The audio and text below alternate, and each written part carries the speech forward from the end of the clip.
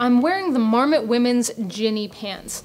These are a very soft, stretchy, lightweight pant for on and off the trail. The material here is a really great blend of cotton, nylon, and elastane. So the elastane gives you stretch, that nylon gives you durability, and the cotton gives it a really soft hand. So unlike regular nylon hiking pants, these aren't shiny. They definitely work on and off the trail. They're extremely comfortable with that soft material, and they've got just enough features to be extremely functional.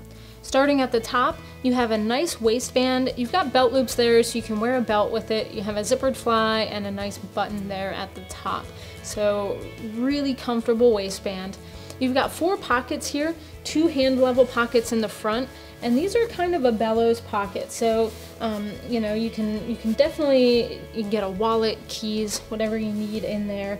And it has a fun button on the front, so you can actually close that off and have a button there on the front.